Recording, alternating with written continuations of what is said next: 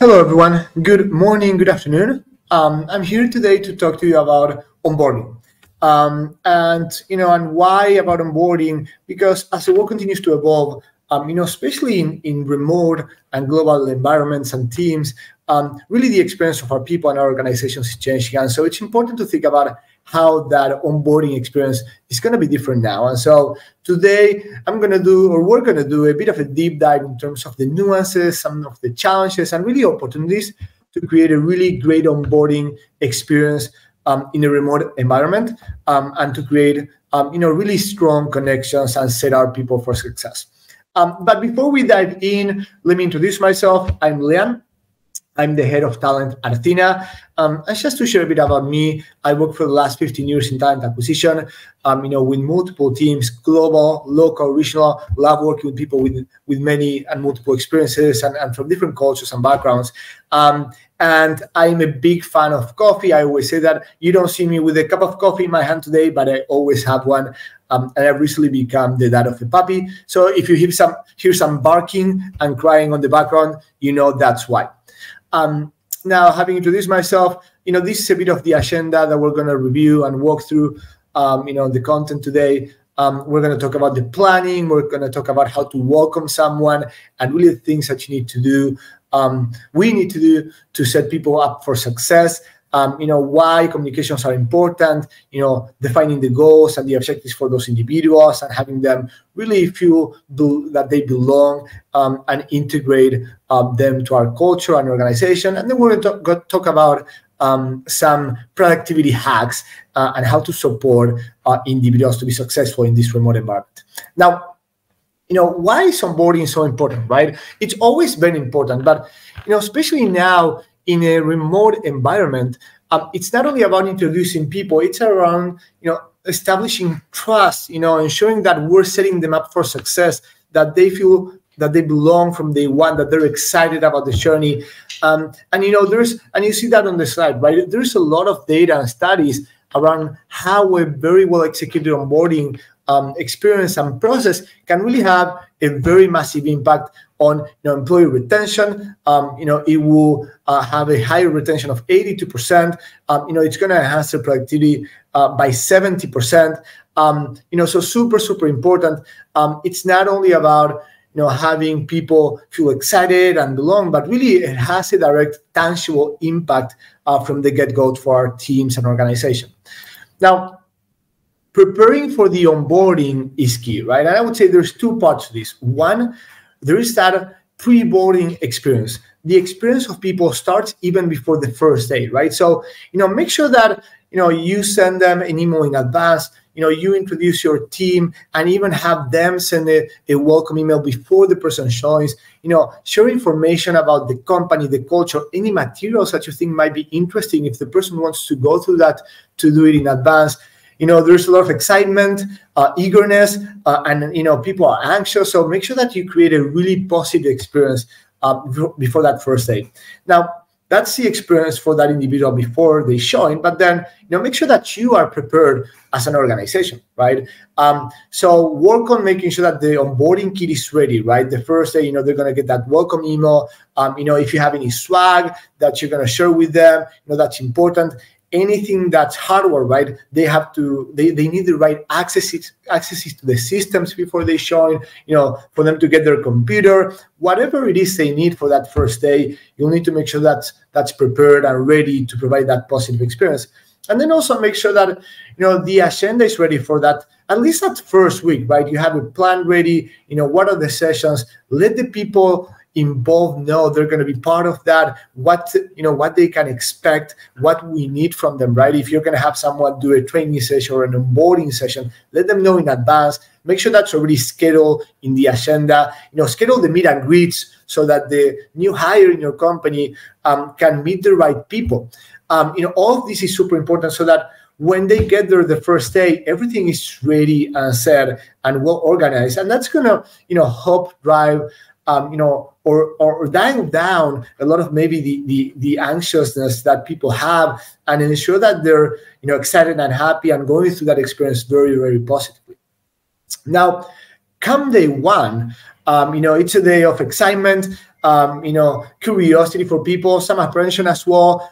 So we need to make sure that we have, we give that people a really positive experience. Make sure that they get a welcome email as well during that first day, really, that they feel a warm welcome. They feel very, very quickly excited. They get a grasp of the company culture from day one.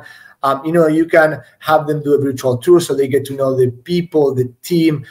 Make sure that you have that one-on-one meeting with their direct managers, right? It's going to be, their direct manager is going to be their leader. They're going to be working, of course, together. It's important that they have that conversation. They welcome them. They set the tone for what's coming, set the expectations, share the agenda for the week. If you have a buddy, introduce them. When I joined Athyna, we have a buddy program, and Tino was my buddy, our head of sales, and that was great, right? I got together with him. We talked a lot. He was always there. He answered my questions. He guided me through my first few weeks. So that was super, super good. And make sure that you do at the end of the day a quick wrap-up call, right? Check in with them on how their first day went, how they're feeling, what's coming. You can do this throughout the entire week, of course, and definitely recommend it. And we're going to talk about that in a bit, that you do it on ongoing basis.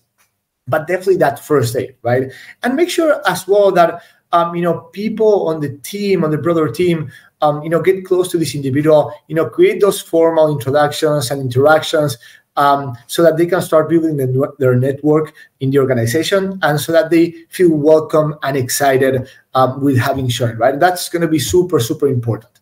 Now, after that first day, and as part of the plan, of course, it's important to, let's say, lay the foundations for the success of the individual. And, there's a number of resources that you can have to do this, right?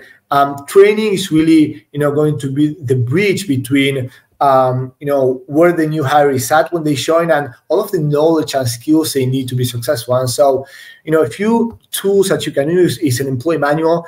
So, just to share my personal experience at Athyna, when I joined, we have this manual where all of the information that that I needed was there, right? And it was so good for me to navigate, to understand, from the organization's vision and mission, to a pet directory where all of the pets from the people are there, to procedures and to policies, right? And so I can navigate that and get all of the information about the company that I needed on my own. So that was great. Make sure that you create a learning agenda, training agenda, with both e-learning and also live learning, so that individuals can continue to make sure that on ongoing basis, they understand the company and the culture and the performance model and the policies, or everything they need to do to be successful in your organization.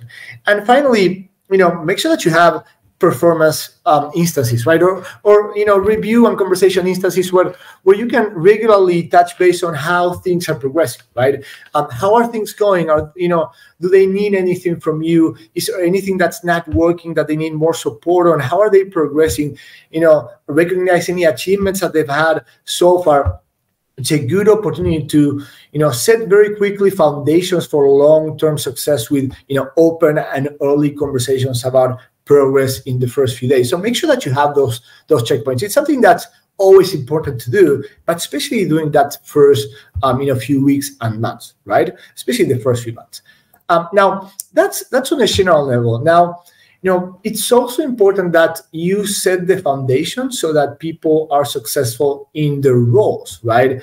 And so, what's expected from them in their new role? What do the processes look like that they need to follow? How do their systems work that they will use? And so, it's important that you have a training, a learning experience prepared for those individuals, so that they can go through that and get ready to, to execute on what's expected of them. And there's a lot of things that you can do here, right? So, of course, you can have process flows and documentations that they can review on their own, live training with the people, but you can also do, shadowing experiences where you have these new hires showing someone on the team to see how they're performing, the work, and then vice versa, right? How hands-on training where that individual will perform the work and the activity, and then someone will join and, provide feedback on how they've done it and really recommend improvements and support them with that.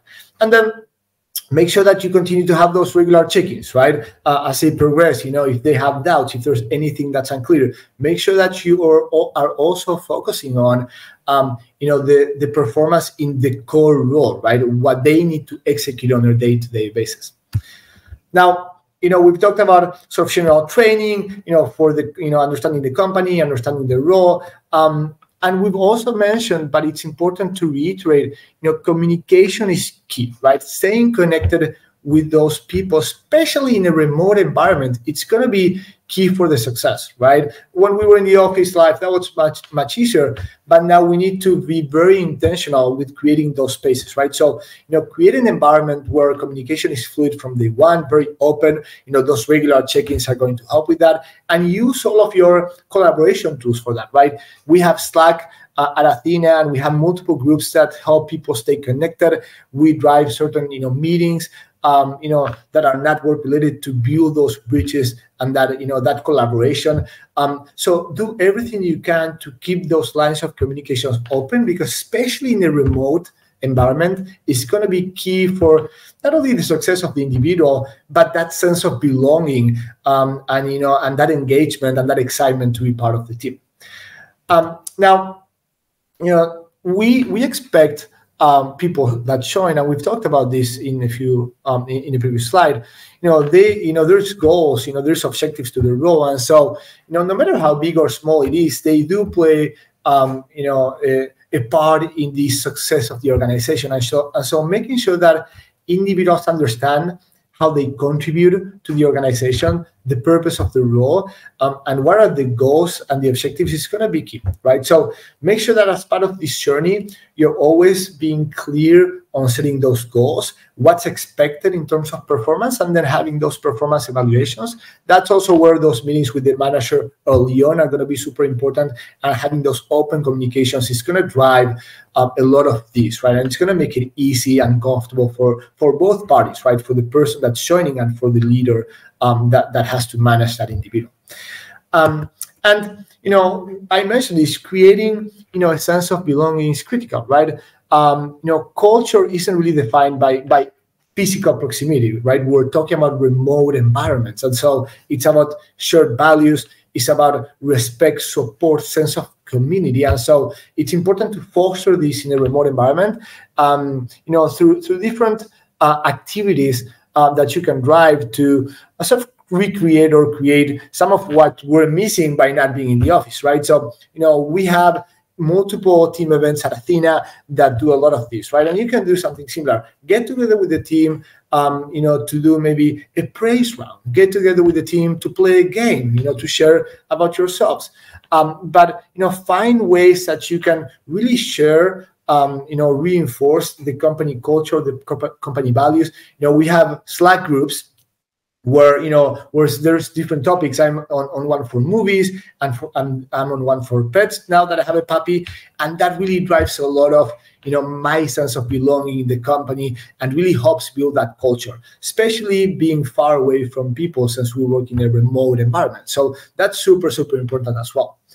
And then finally, I would say think about the fact that in being in a remote environment, it's important that we find ways to be more productive and be more successful, right? Because a lot of what happened in the office is no longer there. And so, people work at home, maybe with families, maybe they go to a coffee, maybe, even from the beach, right? I mean, that's the excitement and the fun of having, remote, flexible settings that are super fun and interesting and valuable from a work-life balance perspective, but has its own set of challenges. And so, there can be distractions, and, having the right productivity tools and hacks is going to help as well, for people to be successful. So make sure that you give them that very early on, right? And so, tools and techniques to manage time.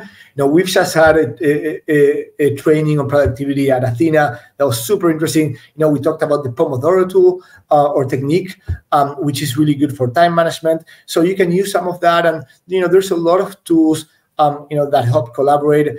Make sure that you can block time on your agenda or have break times to help refresh and be more productive.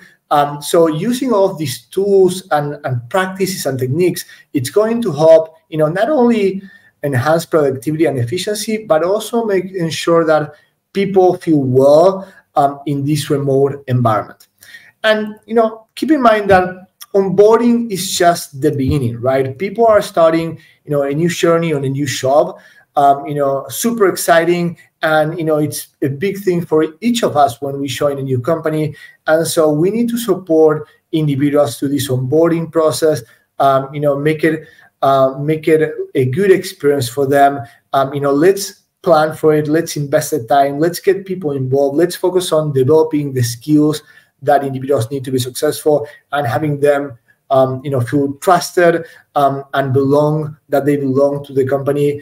Every step, everything we do, it's going to have a big impact, especially in a remote environment. So, I hope this was helpful, and thank you for your time today.